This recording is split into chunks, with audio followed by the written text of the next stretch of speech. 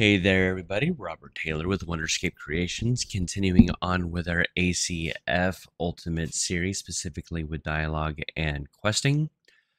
So, a brief, quick update on one thing before we go into the dialogue. While I was doing some more research and preparing for us creating our own NPC character for dialogue purposes, I came across um, a mistake that I made.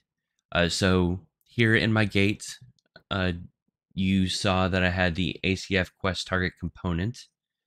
But if you do the BP one, then the work that I did for getting the binding is no longer necessary, and it will get rid of the marker at that point. So that's the secret there, is getting the right quest target component. So go ahead and close that. So now we are going to make our own NPC. So if we right click here, again, you can get this NPC in blueprints if you need it. Otherwise, if you have ultimate and you've have these features, you can come over here into ACF AI and you can either get generic NPC or generic AI character. I can't remember which one this is. So we're going to click on this so that we can find the ACF. I'm just going to type it here. ACFATS. So ACFATS underscore NPC VP. We're going to hit OK. And I'm going to name this guy ACF underscore Carl underscore BP. So everyone say hello to Carl. We are going to set up a couple things with Carl so that we can make sure that everything works as far as dialogue goes. So let's go ahead and open up our Carl. And here, actually, this. We need to come over here into the components and find the ACF dialogue component BP. So dialogue camera event, we haven't gone over the camera stuff yet. So this is where you would change it if you wanted a unique camera event. And we're going to go ahead and get the dialogue widget class, which is, here, if I do this, the same for everyone, but this is how you change it if you want to change it, because there's an older one right here. You have as many as you want.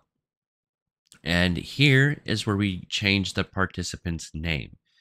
Not here. If you click on the character, you scroll down a little bit, dude. That's not the character name that's being looked for.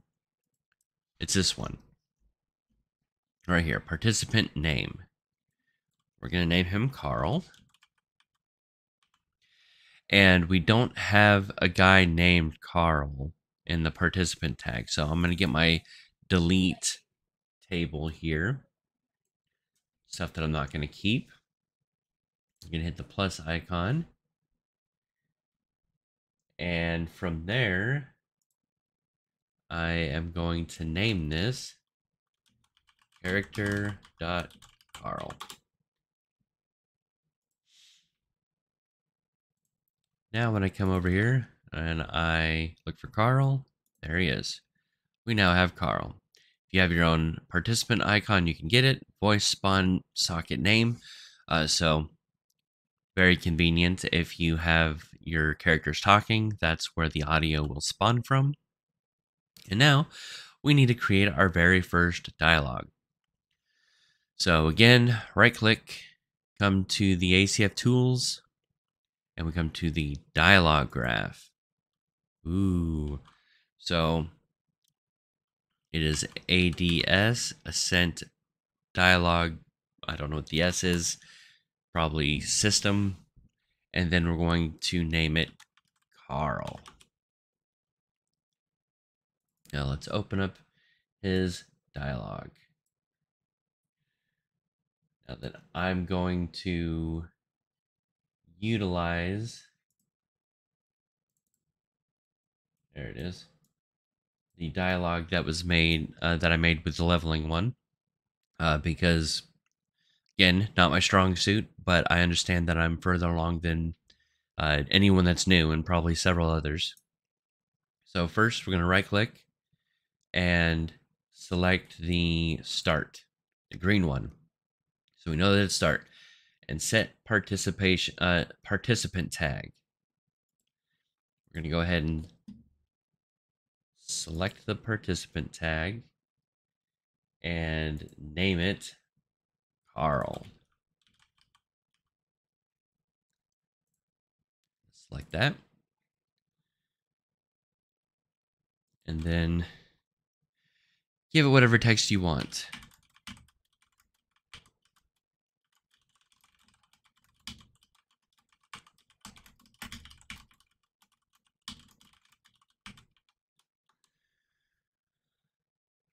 All right, next thing we're going to do, you can either drag out to get this or right click to do so.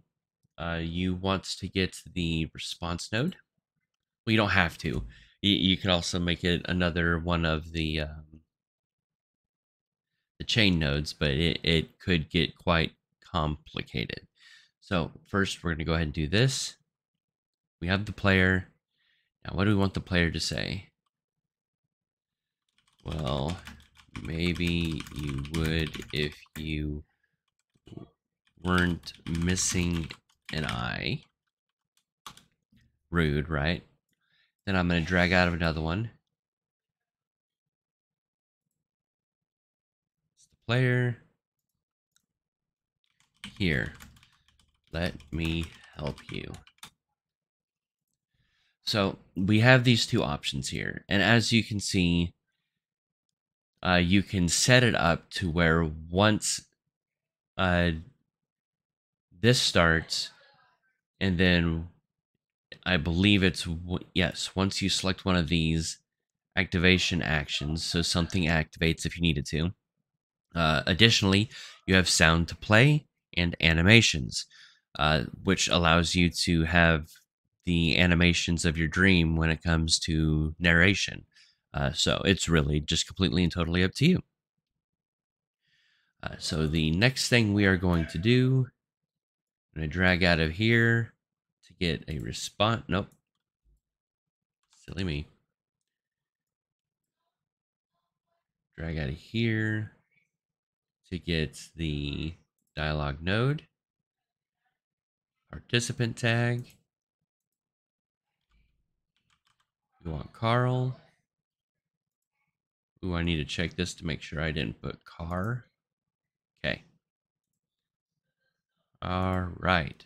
So for Carl here, we're going to, for this one, say, well, that was just rude.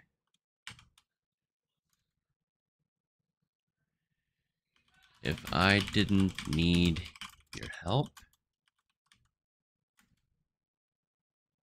I'd, oh,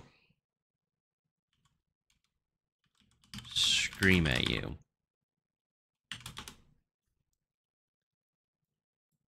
And then we can drag in here again. Make sure we get ourselves a Carl here.